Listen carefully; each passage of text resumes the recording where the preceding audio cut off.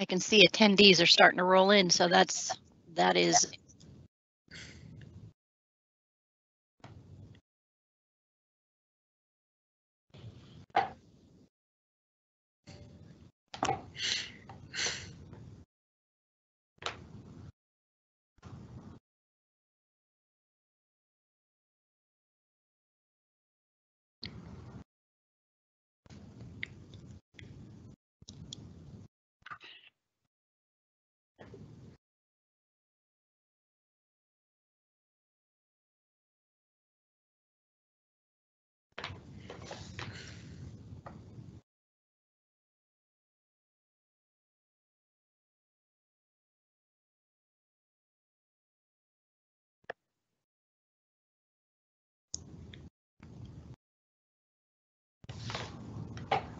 Good morning, everyone.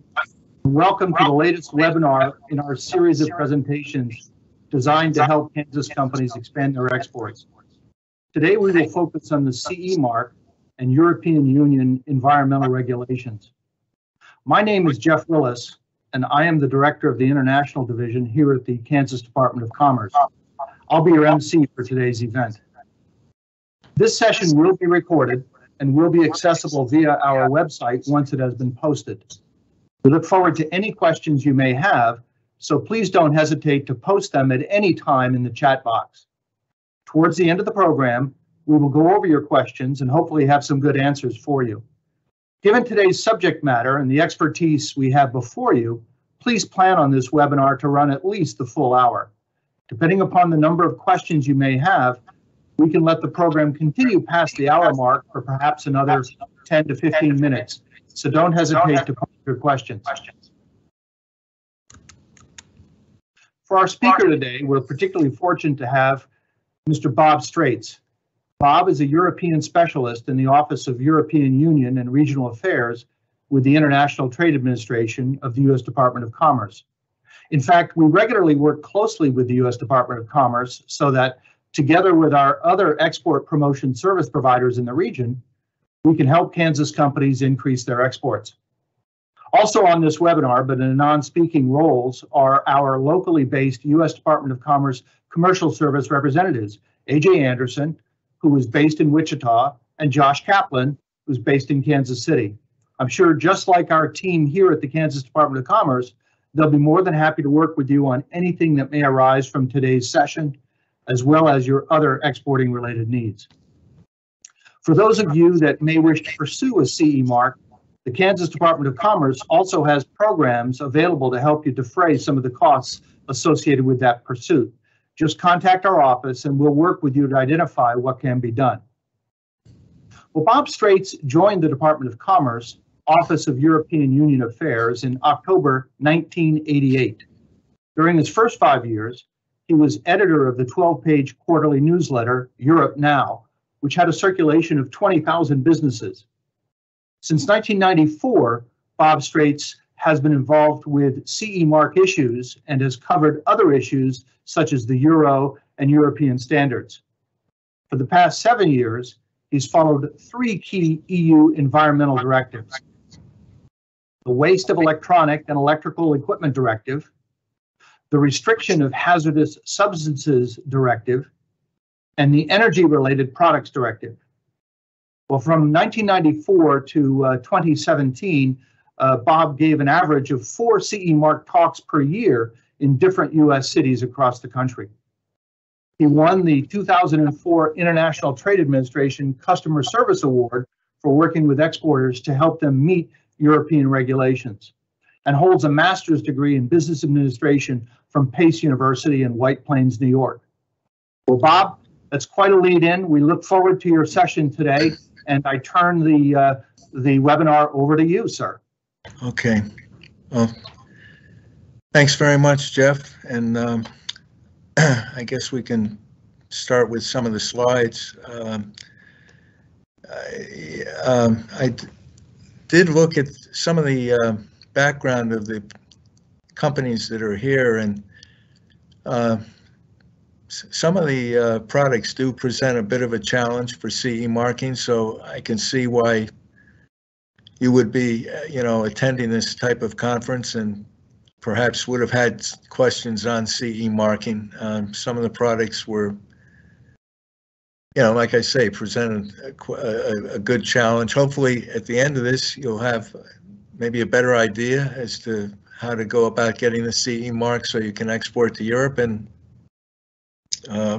Jeff mentioned that the state of Kansas has some, programs for CE marking, and you can also contact me as well, and I'll give you my name at the end of this session.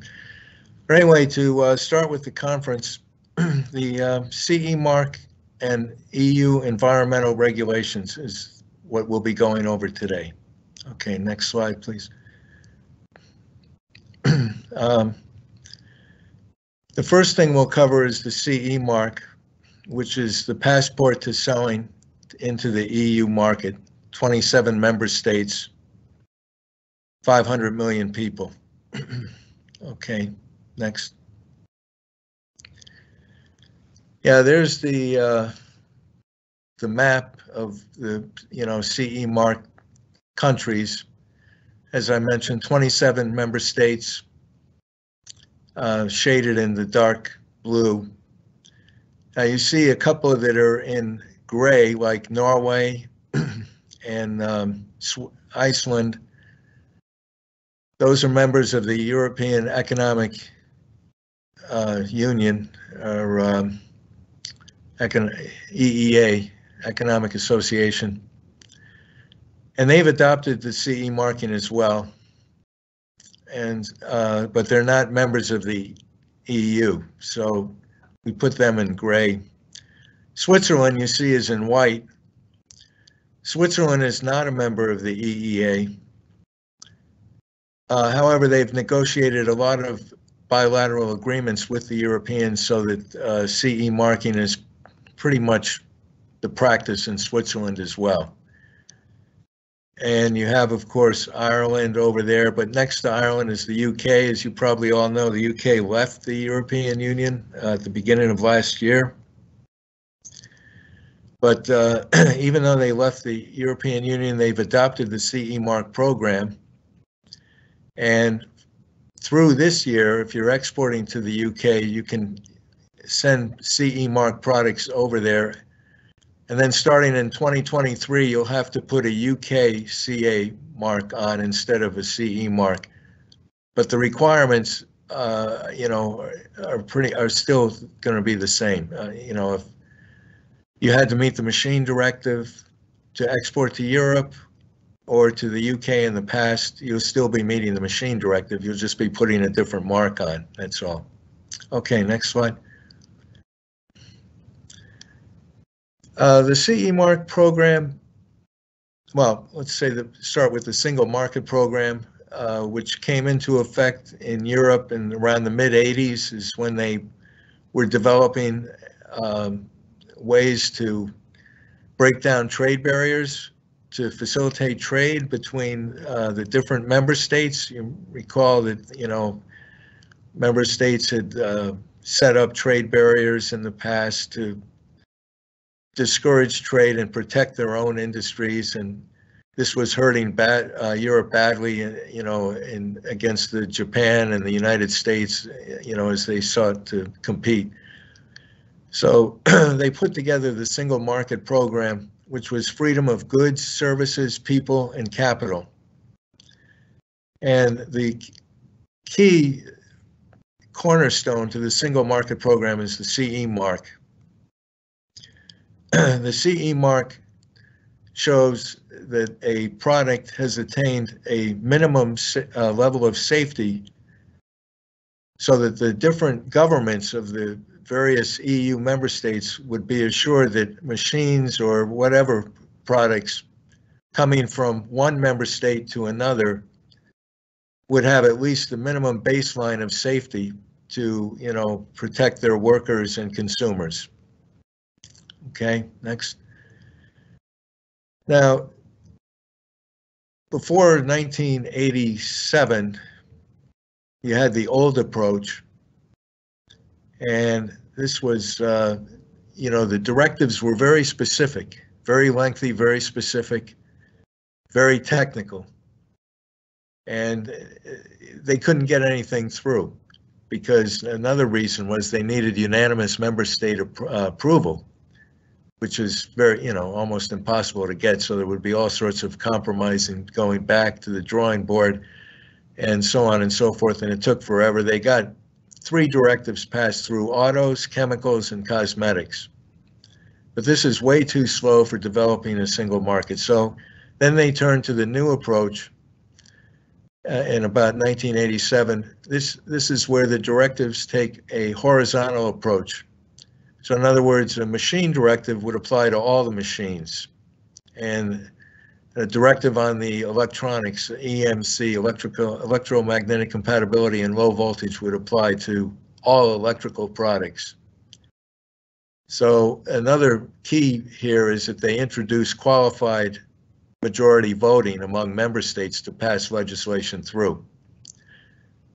So these directives also, began the formation of standards in Europe, or it led to standards being used even more than they had been in the past. Okay, next.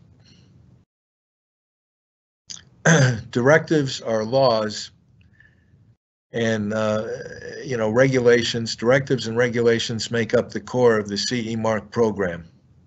Actually, they're going more and more now toward regulations, because the regulation means that the requirement, the CE rule, has to be carried out exactly as it's written, and it has to be enforced immediately. A directive oftentimes was, sometimes allowed for member state interpretation, and it was, usually 18 months. It started to be implemented 18 months after it was adopted. So more and more they're going to regulations now. The directives and regulations are proposed by the European Commission, amended by the European Parliament, and then approved by the Council of Ministers. U.S. companies have input into this system through both the Parliament and the Commission. So, right now, for example, the machine directive is being revised, and so we got a copy of that, and our companies have a chance to comment on it through the TBT inquiry point, and also companies can make, the Commission itself sent out a stakeholder, form that allowed for comments to be made. So they took actually the initiative.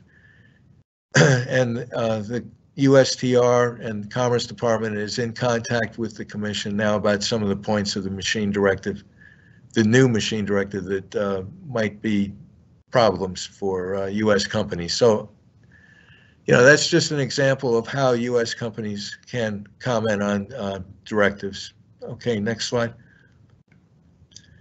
The directives and regulations provide the legal basis for the requirements, but the standards supply the technical information for meeting CE Mark requirements.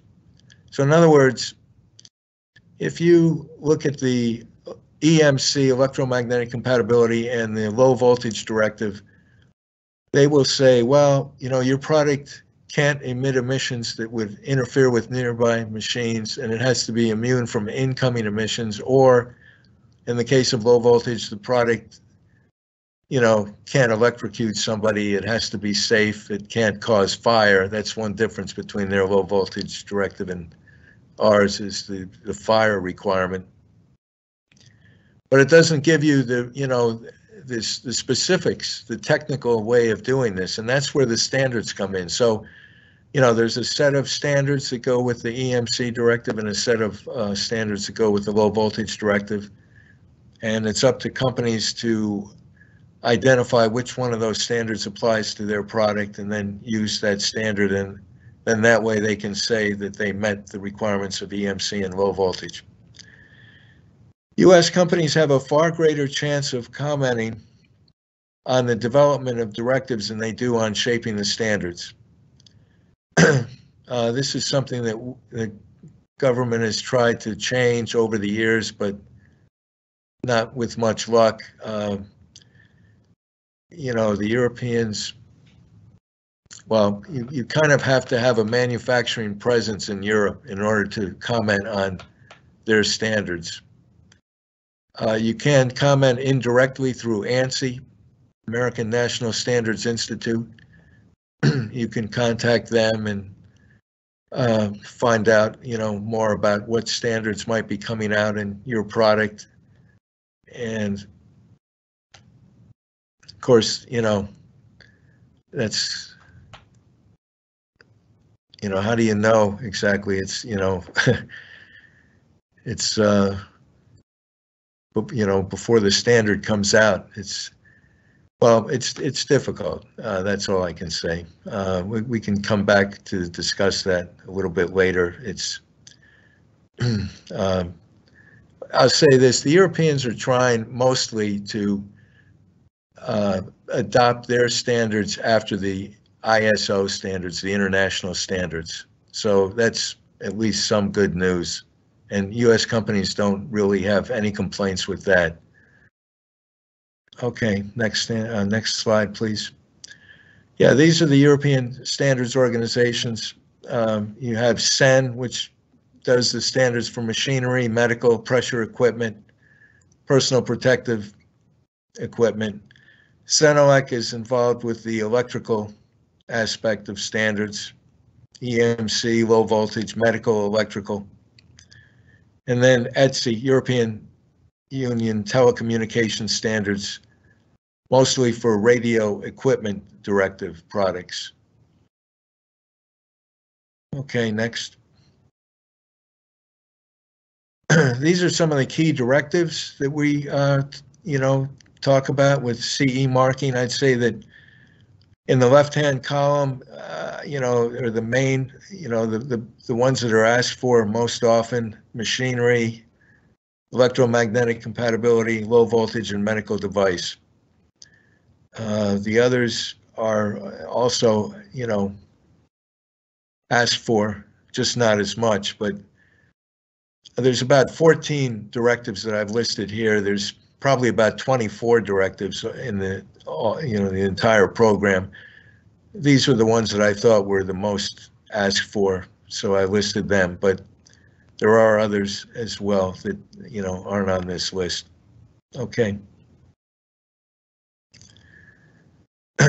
Okay, so now we'll go into some of the, you know, foundation concepts of CE marking.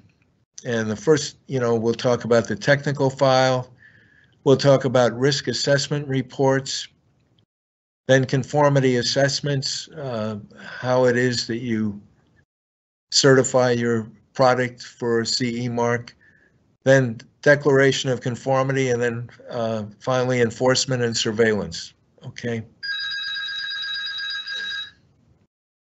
Okay, the technical file is the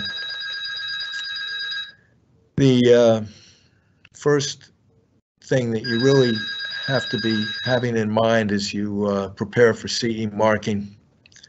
And the technical file shows that the product meets the requirements of the directive that you're complying with.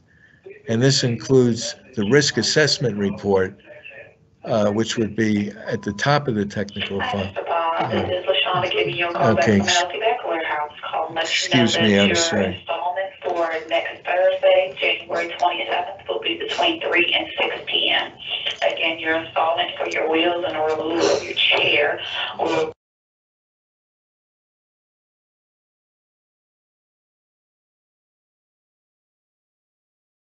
Please unmute.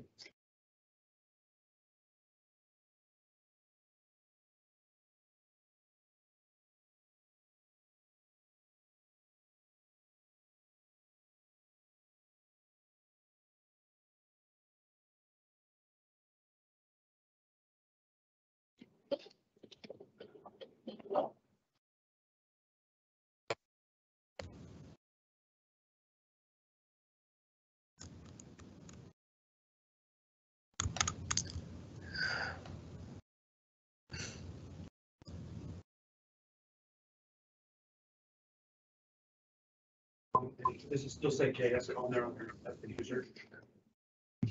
Are you good, Robert? I'm muted, right? You're Can you- unmuted now. How do you unmute this? You're unmuted. You're fine. Oh, I'm fine, okay. All right, I'm sorry about that. Anyway, so the technical file is,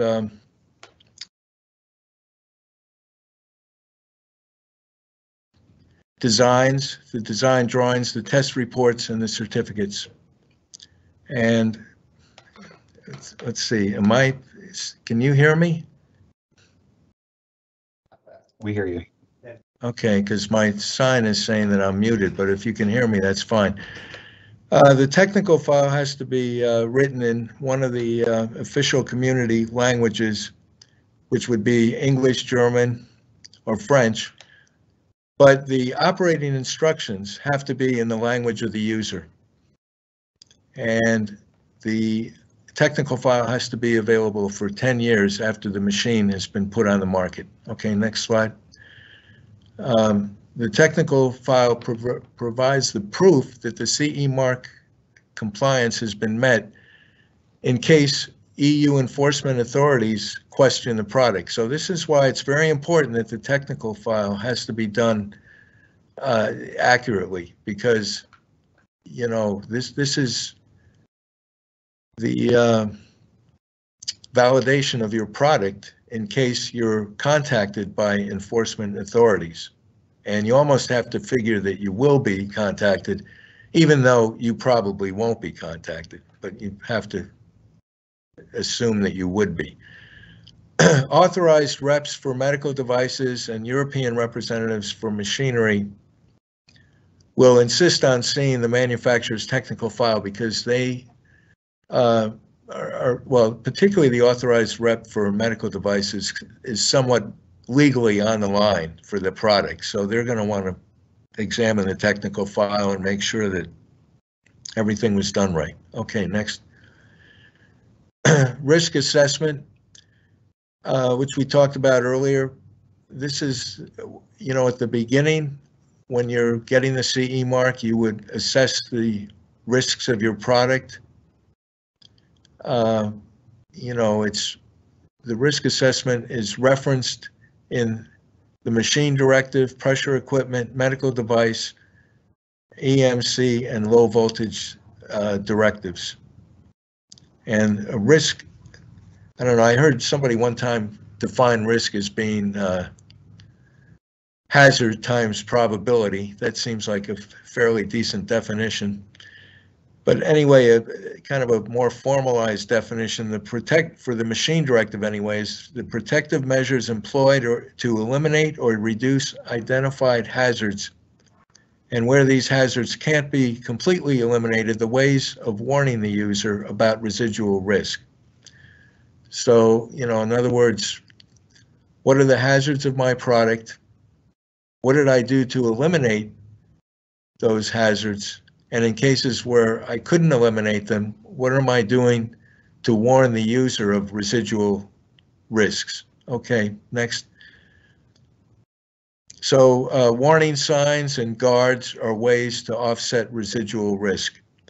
And the risk standard, now I know, for example, in the machine directive, the description of the risk assessment is at the beginning of Annex 1. If you think that you can get by with that, it's okay to go with what's up there at Annex 1 of the top and the machine directive. But if you want a more detailed explanation of risk assessment, you would order the standard 12,100, 2010. And the risk assessment for the medical device directive, which is really a requirement, that one you have to use, is EN 14971:2019. You can purchase these from a place like Global Engineering, for example. I don't have their slide listed here, but like 1-800-854-7179. But there's other places that you can buy standards from as well. Okay, next. Now we'll talk about conformity assessment. Now that we've talked about technical file and risk assessment, Conformity assessment is the process carried out by the manufacturer to show that the product has met the appropriate CE mark directives. So how do you determine the conformity assessment? In other words, which method of certifying for the CE mark am I going to take? Number one, what CE mark directive covers your product? There are, of course, quite a lot of products like a machine that would be covered by several directives, the machine directive, the EMC, and the low voltage.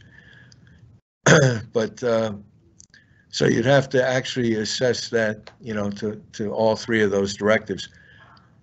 The machine directive itself allows for self-certification in most cases by meeting the essential health and safety requirements seen in Annex 1 of the machine directive.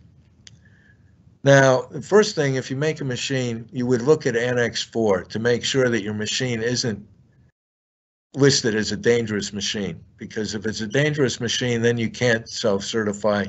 You have to go, get a type approval, a certificate from a notified body. So, but there's only about 20 of those. So, 90% of the machines out there can be self-certified by meeting the essential requirements in Annex 1. Things like, controls and emergency on-off switch and materials, things that you would normally, think of when you think of safety in a machine. And you can use your own, as far as the machine directive is concerned, yes, there are standards that are listed, but you don't have to use the European standards for certifying to the machine directive. You can use whatever standards you used in the United States. Okay, so that would be called the internal production control method. All right, next. Other products, such as, a dangerous machine, such as, like I mentioned before, or a Class 2, 3 medical device, certain kinds of personal protective equipment, a Class 2 or 3 personal protective equipment, or pressure equipment, cannot be self-certified. Has to be approved by a notified body because the products are seen as being too risky. And these are known as type approval. You send a type, your product, an example of your product to the notified body, and they approve it. And then they send back a certificate. And so for those kind of products, that's how you would have to certify to get the CE mark. There are labs in the United States that subcontract with EU notified bodies, so that if you do make a product that's in this category, you can get testing and most usually auditing done in the United States for these products. Okay, next.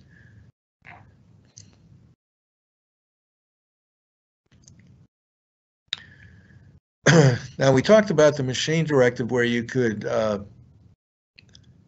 you didn't have to use European standards and you could certify according to the essential requirements in Annex 1. The EMC and low voltage are a little bit different. De facto, you have to use European standards, and you would need to confirm this with a lab test. Now, I think this discourages a lot of people probably, the cost of the lab test. The lab does not have to be affiliated with a European notified body. It can be an independent lab. It has to be accredited. But nonetheless, there's a fair amount of money involved, and this does discourage a lot of SMEs, small, medium-sized manufacturers. Okay, next. So now we're into the Declaration of Conformity.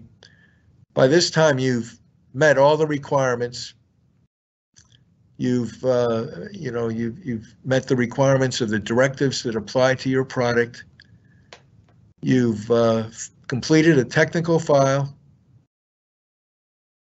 You have all your tests lined up and and you've affixed the CE mark to your product.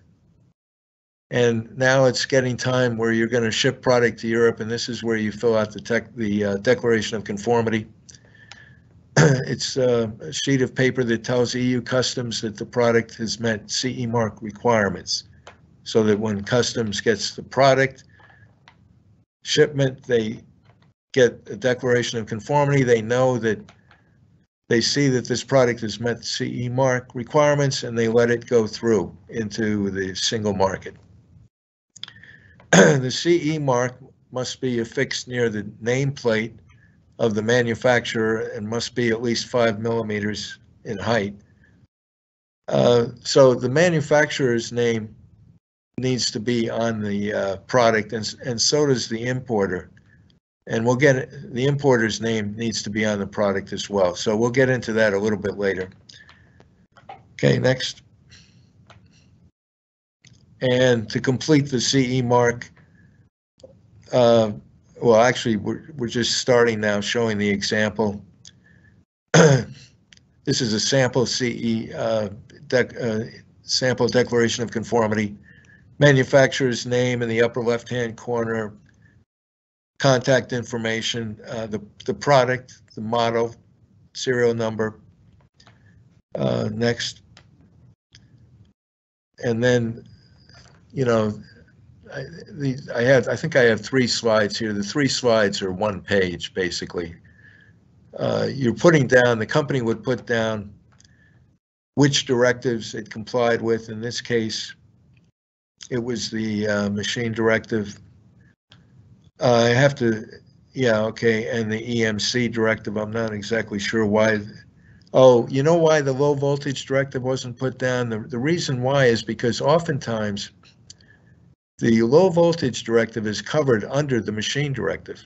Okay, that they allow that, and that's just the way labs sometimes do it.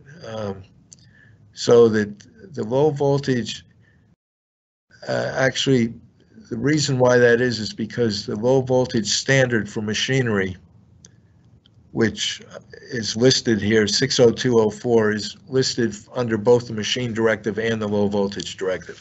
So, you know, if you use that standard and put it under the machine directive, well, then you've met the requirements for the low voltage directive as well. Okay, and then electromagnetic compatibility, then you're supposed to list the standards that you used. Okay, so you'd have the risk assessment, and then the electrical safety, as we mentioned, for low voltage, which was under the machinery, and then the 2 EMC standards for immunity and emissions.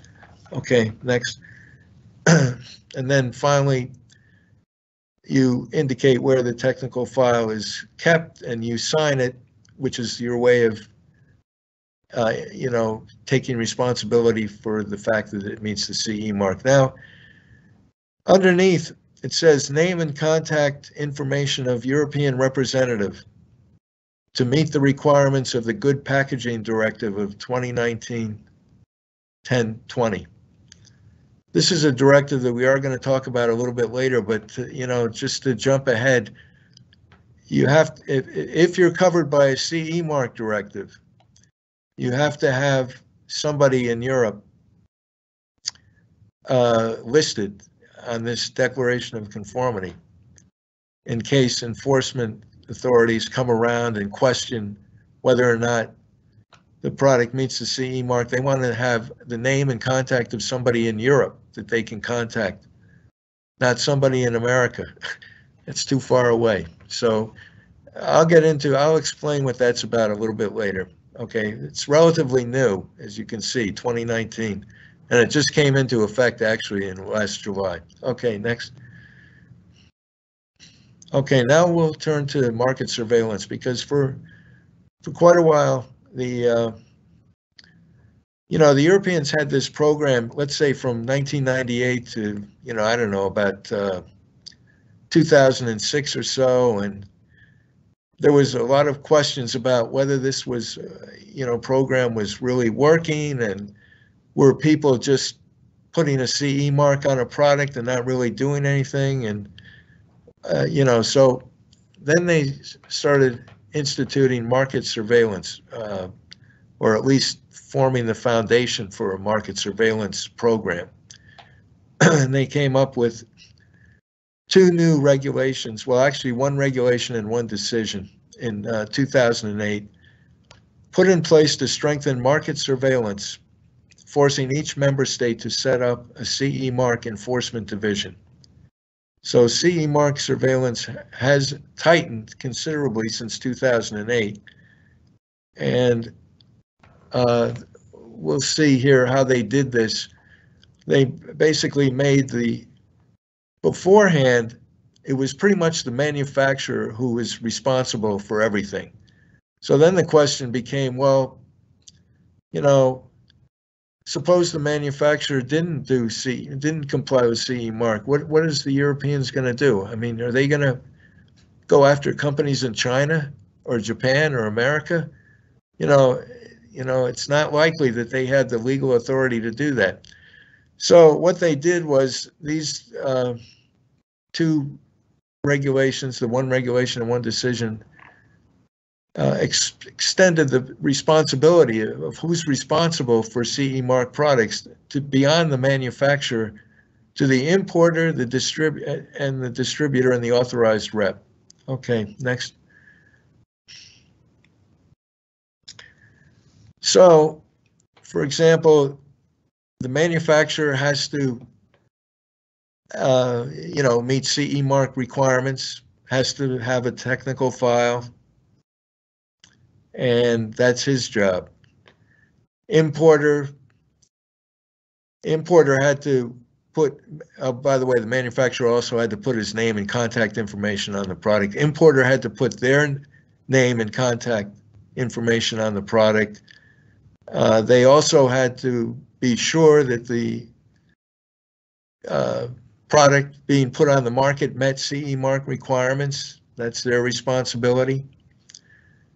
Authorized reps had, were supposed to be working with the surveillance authorities. If they suspected that a product wasn't in compliance with CE Mark, they were supposed to contact the surveillance authorities and tell them that. And distributors were kind of a cross between the manufacturer and the importers. They were supposed to make sure that, that both names were on the products, and they also were supposed to contact surveillance authorities if they didn't think that the product met CE Mark requirements. So you can see that there was an expanded scope here. And okay, next. So as I mentioned, each part of the supply chain had responsibility for making sure the product was CE Mark compliant. And I think I explained the second part, so we can go on to the next slide.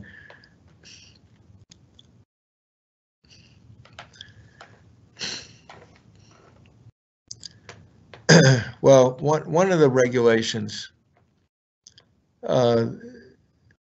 let's see, the first one basically said that the CE Mark program was going to be, pretty much permanent, okay? And it's, it talked about just a lot of the things we've gone over today, about technical file, conformity assessment, declaration of conformity, so on and so forth. So it institutionalized the CE Mark program. Okay, that was the decision, 2008-768.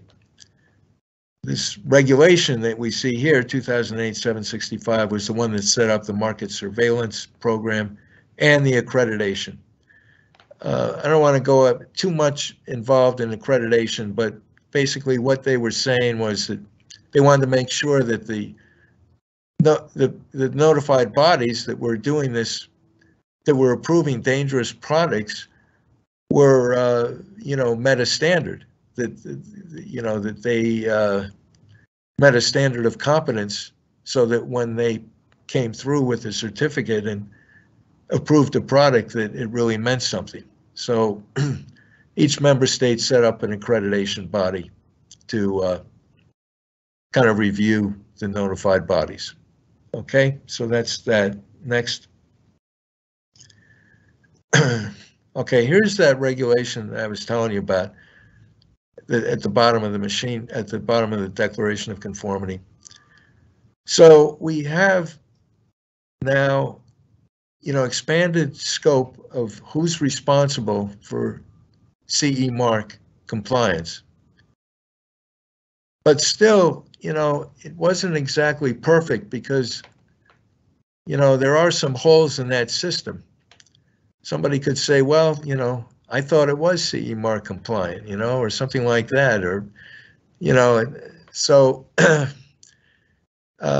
plus the the market surveillance authorities would have to go after 4 different people in the supply chain: the importers, the distributors, the authorized reps. That gets to be kind of cumbersome.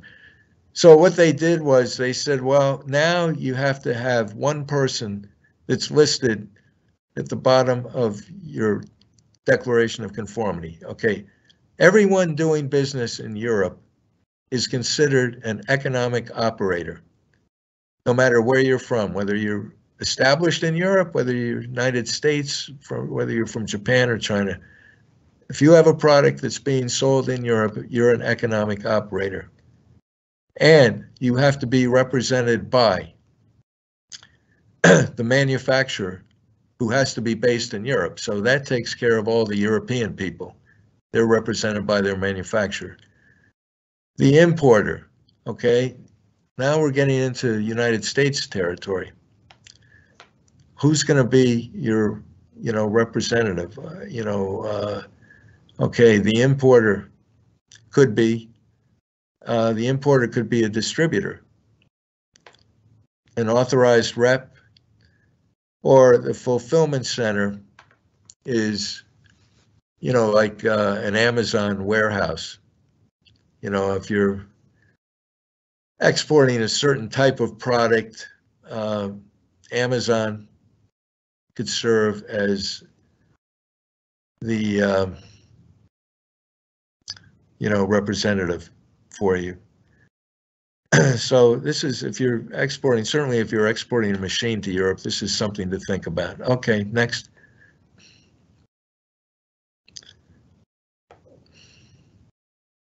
Okay, I think I've kind of explained this. As a result of Article 4 in that above, referenced regulation 2019/1020, the EU market surveillance authorities will have the means by which to contact a single representative from a company making a product which is doing business in Europe. And as I mentioned before, this regulation applies to virtually all CE mark directives. So, about half of our products going to Europe are CE marked. So that's a lot of products. Okay, next. Well, we're coming kind of in the home stretch of the CE mark part of this program. And I did want to take up a couple of issues here. The manufacturer is the person whose name appears on the product. The person putting his or her brand name or label on a final assembled product is now the manufacturer and is responsible for meeting CE mark requirements.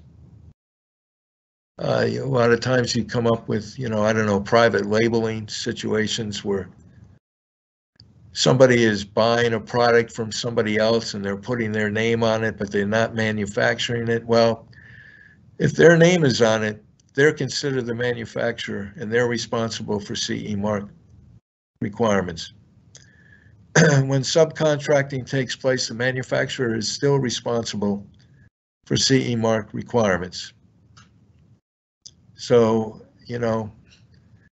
if you're making a medical device with your name on it, but all the manufacturing is done in China,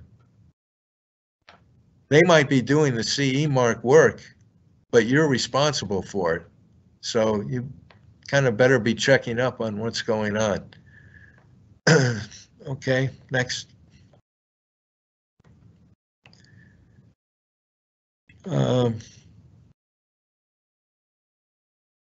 Yeah, I think I mentioned this about the European standards.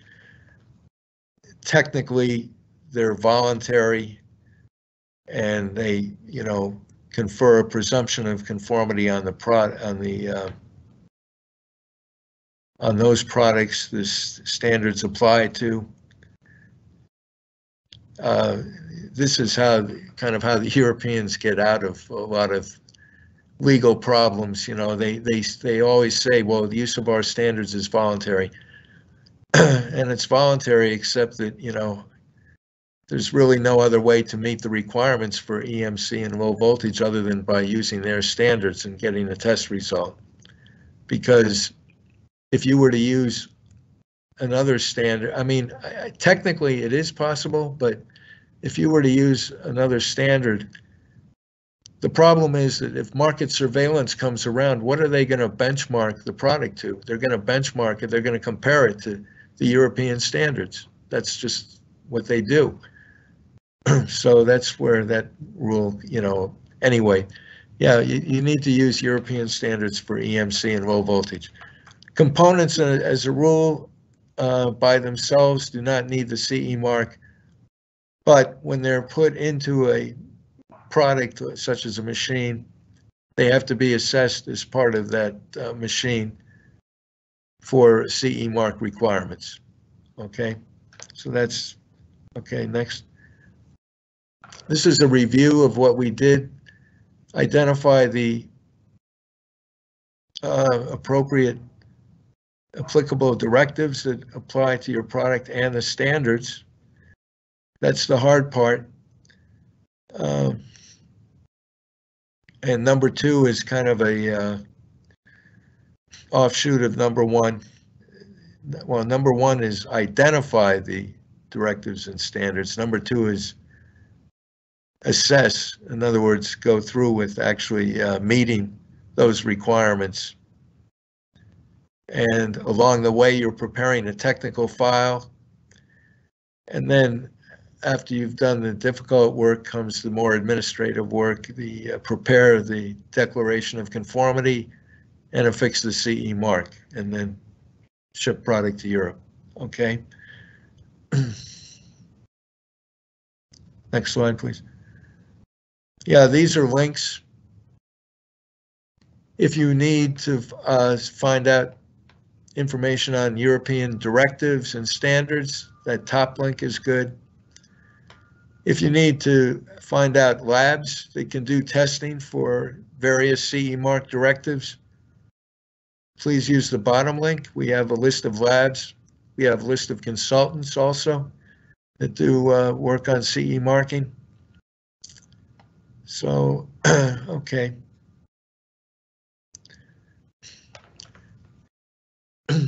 Okay, I mentioned that about 50% of the products going to Europe are covered by CE mark directives. There are some products where safety is an issue, but it's not covered by CE marking. There's not a CE mark directive. Products, for example, like furniture or gymnastics equipment, infant car seats, roller blades, and quite a few others. So these products would be covered by the General Product Safety Directive. This is pretty much a self-certification directive. You're just going to be indicating how it is that you made the product safe and put that in a technical file. And that's acceptable. You don't put any mark on it, though. If you are covered by this directive, you don't put a mark on it. You can fill out a declaration of conformity indicating that you met the requirements of this directive. Okay, next. Okay, so that's pretty much the question for the CE mark. The section on CE marking. I don't know if there were any questions or anything like that at this point.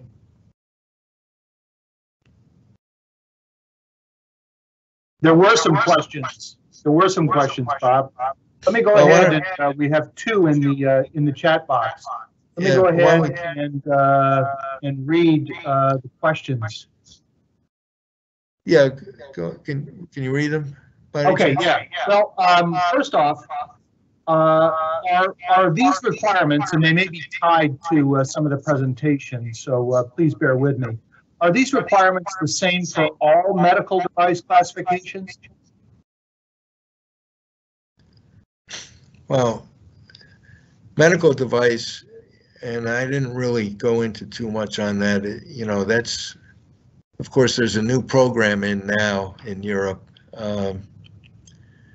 If you're doing medical device, the first thing is you have to figure out what classification your product is. That's the most important thing, because from there, everything kind of follows. Okay, are you class 1? In which case you can self-certify. Class 2 and 3, you're going to have to go to a notified body. So I don't know exactly what the product is, but, you know, and then you know, if you're class 1, one of the changes is now you have to use the quality control standard 13485. You didn't used to under the old medical class 1, but now you do have to use it now. You don't need a notified body approval, but it's a very detailed standard. Okay, it has to be followed. You need the risk assessment report, and then you need to meet requirements, and then you have to line up an authorized rep. So that pretty much sums it up. But of course, you know, easier said than done. But so, yeah, I mean, what I said, the principles of what I said apply to medical devices, but I was just a little bit more specific in answering the question on a medical device product. Okay, so We have another question as well, Bob, okay. if you've got that. Could the end user be considered the rep for the particular piece of equipment going into Europe? Yeah, I mean, well, the end user in Europe is the importer. So, I mean, if they agree to that, fine. You know, I mean, if you're just exporting a lot of stuff to one person, that certainly makes sense. But if you're exporting things to a lot of different companies, well, I mean, if they agree to it, fine. Yes, sure. But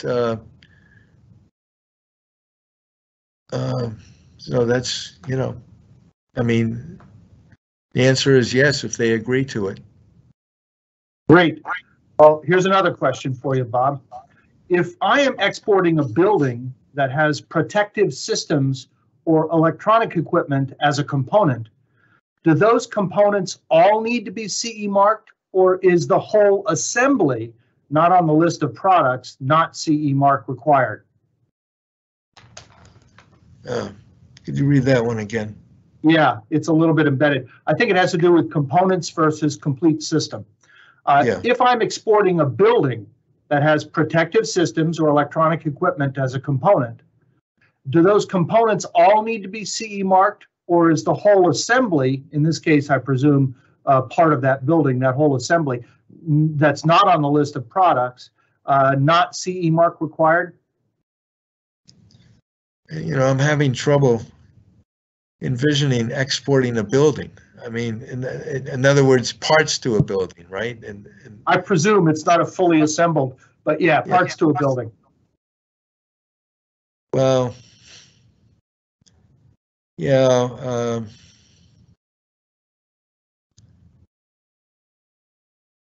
yeah, well, certainly it's going to have to be done when it's over there and it's assembled.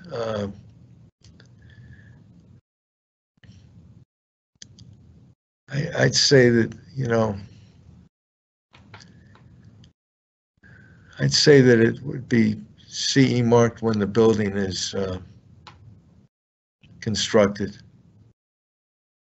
Well, that sounds like a good it sounds like a good basis to go forward, but perhaps our questioner, Dean, can pose the question again offline, either to us, and we'll pass it along to you with a little bit more clarification, and or to AJ Anderson or Josh Kaplan in the U.S. Commercial Service. Okay, well, that sounds like a good answer for right now. Maybe we'll get some further clarification. I see. Okay, it's a modular. We do have clarification here, Bob. It's a modular building with an air conditioner on the outside, for example. Yeah. Would each component need to have a CE mark? At what level of assembly, is covered by a singular mark, it seems? Yeah, that's a tough question. I think I'd have to look into that. I mean, I'd be glad to look into it if you want to give me the person's name or something and address or email. But for one thing, modular building, so that is going to be covered by Construction Products Directive. And then air conditioning, yeah, that certainly needs to meet CE mark requirements for, EMC and low voltage probably. And, but there's other electronic components in this building, you're saying. So, I think I'd have to look into, how the other electronic components would be covered, but it seems to me a modular building is covered by construction products. That covers, buildings and, bridges and things like that. Okay, well, thank you. That's why we give you the hard questions. But that's not a definite. I can't. Sure. Can't bet the mortgage on that. That's something I would have to look into, and I'd be glad to look into it. But if you want to send me the person's name, or you could, I could do it on your behalf, and you could send whatever answer I find on to him. So, okay. Sounds good. We'll follow up. Thank you. We have another question. Also in this CE mark area.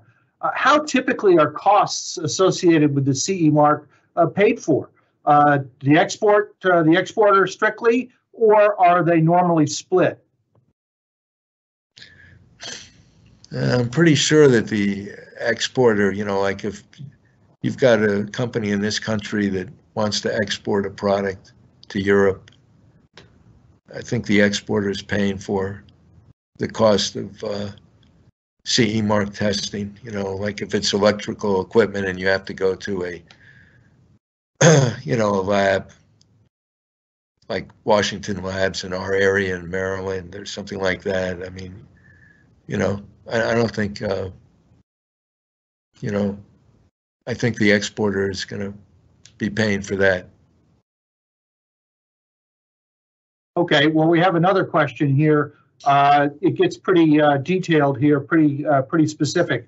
Can MDR 2017/745 DOC cover the EC DOC, or do you need a separate one? Yeah, it's pretty specific. What MDR? What? Yeah, that's the MDR 2017/745. Yeah, that's the medical device directive. Yeah. Yeah. Can it do what?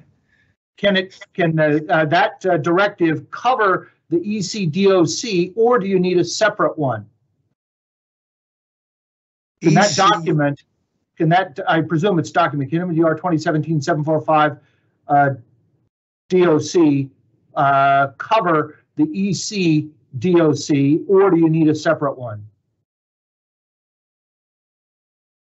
I'm not sure that we've got the question right, because I mean he's asking, he's asking a question about the medical device directive, but I don't really understand that question. I'm sorry. Okay. I mean, I know you read it to me, but I don't know what East European Community Declaration of Conformity. I mean, is that? Yeah. I mean, that's the last thing you fill out after you've met all the requirements of the Medical Device Directive. You fill out the Declaration of Conformity as you are shipping the product to Europe, but I'm not sure that's what he meant in the question. Okay. Well, because some of these questions can be quite specific, and given a little bit of time required to be able to take a look at what they say, in the chat box, our main contact point, Kathleen Daltmeyer, has presented her email, and so you can always pass those along if you email Kathleen Daltmeyer, and she's again put her email address in the chat box. We can pass those along. In fact, AJ Anderson, who I mentioned earlier, who is the commercial service director in the Wichita office, he says that either he or Josh Kaplan, the director of the Kansas City office, can set call appointments with you, Bob, for anything that anybody wishes to discuss with you further. And I'll be happy to make sure that we put everybody in touch with everybody else. But we've got a number of points of contact here through us, Kathleen Daltmeyer with email, and so through AJ Anderson or Josh Kaplan. And we can certainly get those questions to you via modes, Bob. Okay. Why don't we go ahead and move on to the EU environmental, unless you have another point you want to make in the CE mark segment. No, I think I'm done with that. Okay. We'll just go through the. Okay, so let's go ahead and move to the next part, your next slide. Yeah. Okay, so the three main environmental directives I'm going to talk about are the Restriction of Hazardous Substance Directive. Those are the Energy-Related Products Directive and the Waste of Electrical and Electronic Equipment. These are all primarily for electrical and electronic equipment. Okay. The Restriction of Hazardous Substance, or the ROHS Directive, ROHS, applies to electrical and electronic equipment. It restricts the use of 10 substances, including lead, mercury, cadmium, hexavalent chromium, 2 flame retardants, and 4 phthalates. This directive has been around for about 15 years, and I don't know, about 20 years ago, there was some incident in Europe, I forget exactly what, but somebody found something, one of those substances, was causing a problem of some kind, a health problem. And so then more investigations were done, and at the time they came out with 6 substances that they thought were very hazardous that needed to be eliminated or highly restricted from electrical and electronic equipment. The 4 that have been added since those original 6 are the 4 phthalates. So I think I'll touch on this in the later slides, but if you're making any kind of electrical or electronic equipment, you can't have those substances in your product beyond a restricted amount, which is listed in Annex 2 of the ROHS Directive. It's 0.1 generally. Cadmium is 0.01 parts per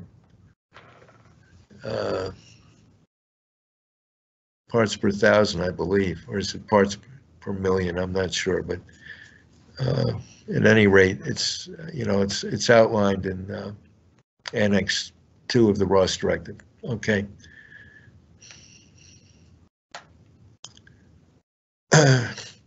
So how does the company comply with this? Well, one way is you could test the product.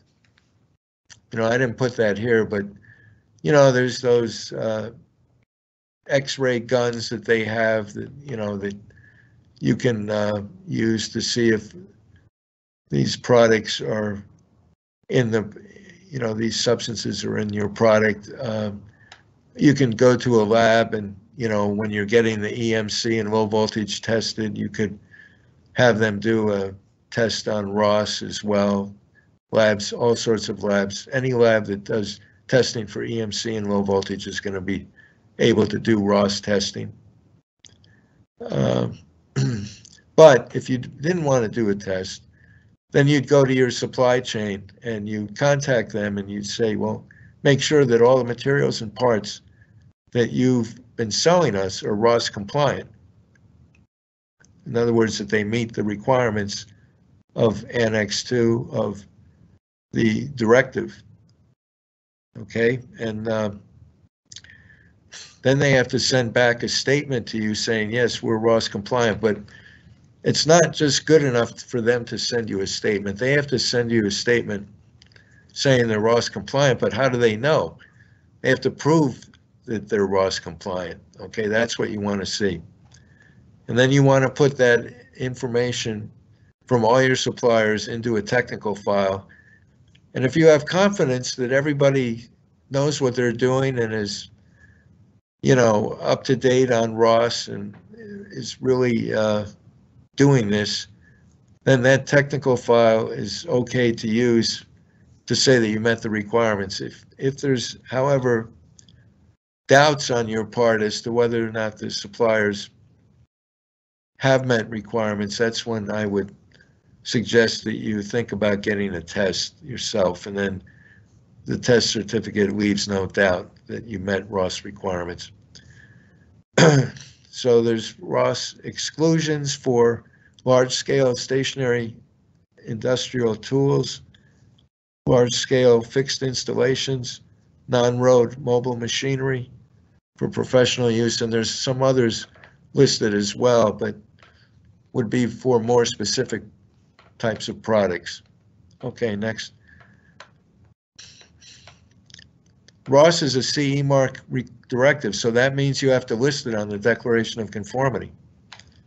And that means it's subject to market surveillance. So and I know for a fact that they are enforcing this. So, that's why it's important that you comply with this directive. I just mentioned how you would put together the technical file. That would be either the documentation from your suppliers or a test result which you got on your own. Okay, I think the rest of this I've mentioned. So next. Okay, now we'll go to energy-related products. The ROS directive covers all electrical and electronic equipment. Energy-related products regulations cover specific product groups. The idea, of course, is to improve energy efficiency. However, there are some of these regulations that do involve resource allocation. For example, how much water a washing machine can use would be one example.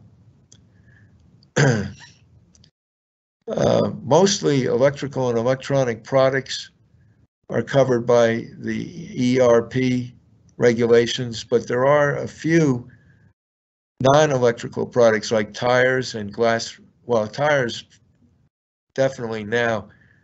Glass windows could be covered in the future. Okay, next. Okay, these are examples of products covered by energy-related products. Lighting, now I recall that I saw somebody in the conference was making lighting. So you would want to be looking into this. Heating, refrigeration, vacuum cleaners, washing machines, air conditioners. I just listed 8 here. There's probably about 30 that are covered. You can just Google European Union energy-related products, and you can see the list. And these products are, you evolving and developing, and they're adding. And by the way, as long as I'm here, you know, that's the one thing I didn't mention at the end of the CE mark is that, you know, everything is evolving and developing. There's always going to be new directives listed, maybe every 7 or 8 or 9, well, every 10 years for a directive, but standards are revised about every 5 to 6 years. So, you know, if you're complying today with, you know, some kind of electronic device and you get EMC and low voltage and you're using particular standards, you can't just say, you know, I've had people call me and say, well, my product got stopped at the border.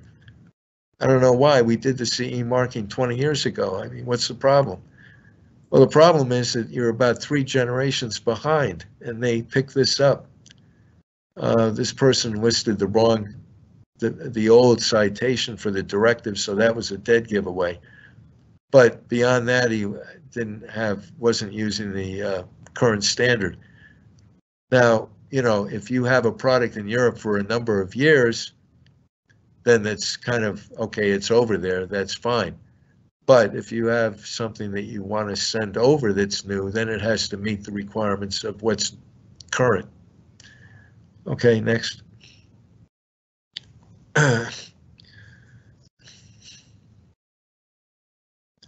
Yeah, as far as the energy-related products, one thing about them is that, you know, all the requirements are listed in the directive. So it's not like the EMC or low voltage directive, which is general requirements and standards give you these specifics. No, here it's all in the regulation. You know, the energy efficiency requirements or anything to do with resource allocation. It's all there, and you know, a company can self-declare for this regulation. But again, this is also a CE mark regulation. So you have to, you know, if your product is covered by one of these energy related products, you have to list it on the Declaration of Conformity, and you have to put together a technical file showing how you met the requirements. So, you know, you could use the regulation, but you probably have to run some kind of an internal test to prove that you met the energy efficiency requirement. Okay, next. Okay, I mentioned this before, that the RoHS directive applies horizontally to all electrical and electronic equipment, whereas the energy-related products regulation aims for specific products: washing machines, computers, dryers, and about 20 or 25 other products with more in development. Okay. Next, please. Okay, this is the last of the environmental, the waste of electrical and electronic equipment. This is a recycling. It's really a mandatory recycling directive. So you can see the Europeans have put together a fairly elaborate environmental program here. I mean, you've got the RoHS directive, which is taking out hazardous substances from electronic products. You've got the energy-related products directive, which is trying to boost energy efficiency and perhaps resource use. And then you have the recycling directive, the waste of electrical and electronic equipment, which, you know, does just that. It recycles electronic waste and with the attempt of reusing it again in some form. Okay, yeah, this directive is this is you know, if you do have electronic or electrical equipment, you should put this insignia on your product right alongside the CE mark. And you should probably put down, you know, like you know, like a website where you have product information listed, and you can tell recyclers, you know, where the hazardous substances might be, so it makes things easier for them. Okay.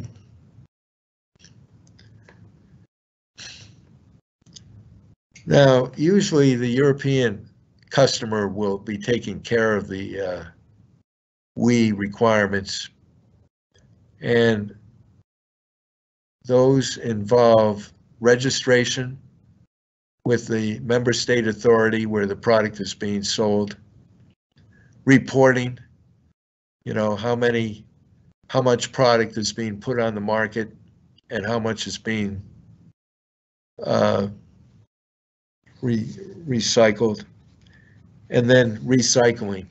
You know, this is where the person would line up a recycler who would take away the electronic waste and send it to a treatment center. Generally, like I say, this is going to be done by the person in Europe using your product. The WEEE directive is not a CE mark directive, so we're not dealing with technical files or anything like that here. Okay, next. So, in conclusion, about half of all U.S. exports to Europe are covered by the CE mark.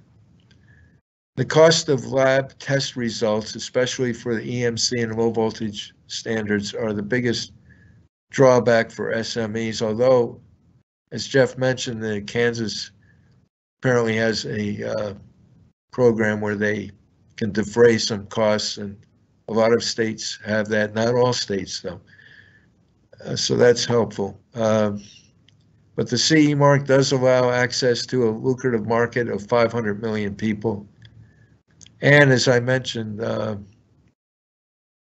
yeah, you have to be aware of changes that are occurring in standards and directives, and the what's happening now is the machine directive is under revision, and so is the RoHS directive.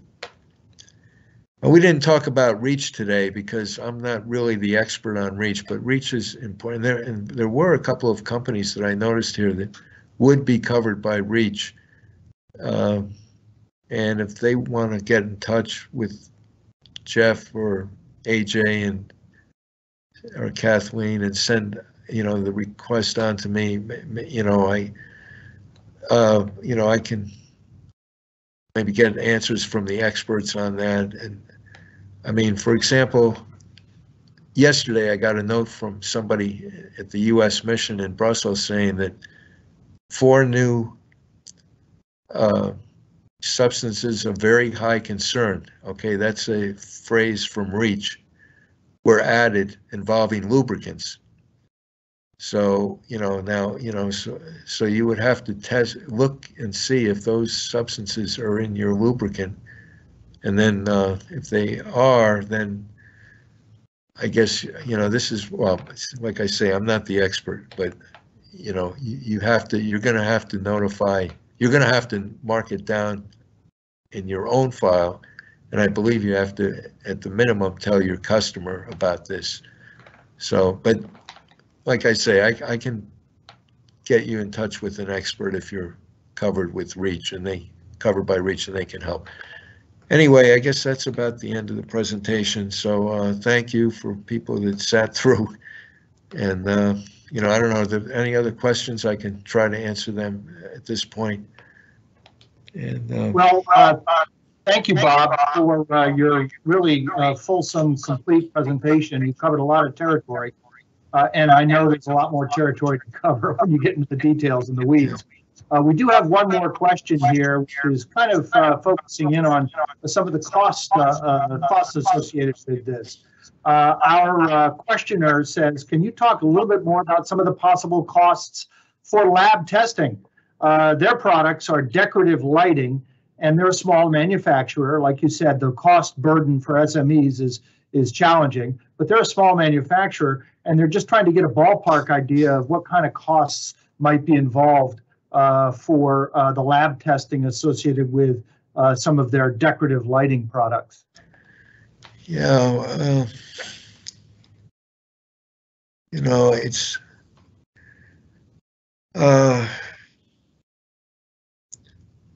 Is there a range you might be able well, to?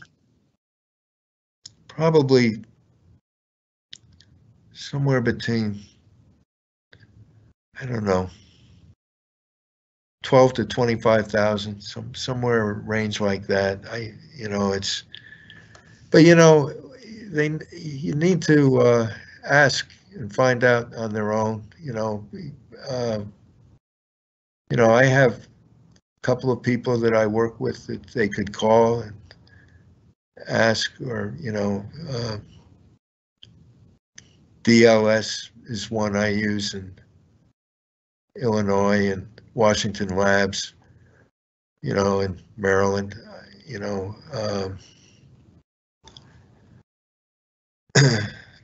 but offhand, I'd say,